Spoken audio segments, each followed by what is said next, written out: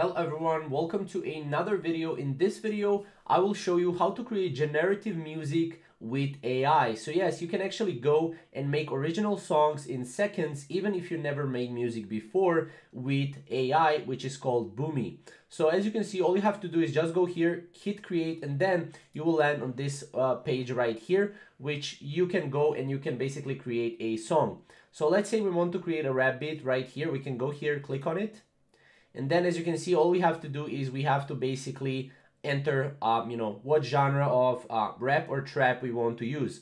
So for example, we have trap, we have hip hop, let's say boomy bap. So we can go here, we can create a song based on that. So as you can see right here, it's composing.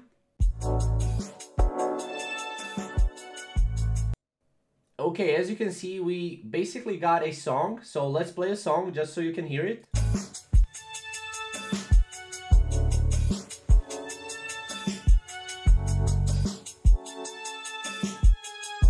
So as you can see, the song looks really great. This is just an instrumental, obviously. Now, as you can see, you can go here, you can edit the song by artist, you can add the vocals as well. If we go here, we can add auto vocals, we can record our voice as well. So we can basically create a rap song basically from our computer, which is great. Then what we can do is we can rewrite as well. Just pause this. So we can also rewrite this as well. We can rearrange it. We have instruments and sounds, so we can edit the sounds as well. You have a lot of different things that you can do. Let's say we want to save this. We click save here.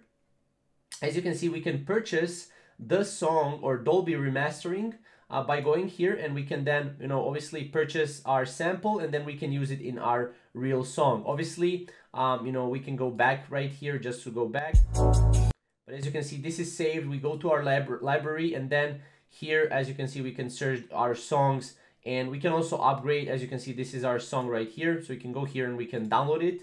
And then obviously you can download the MP3 file if you want.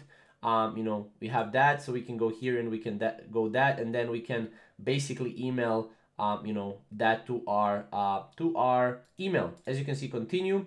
And then as you can see, it will ask you a couple of questions. All you have to do is go through it, and that's pretty much it. That's how you can use Boomy to actually create a song with Boomy, which is great. So this is what you need to know if you want to go and create songs with AI. I think Boomy is a great tool to do it.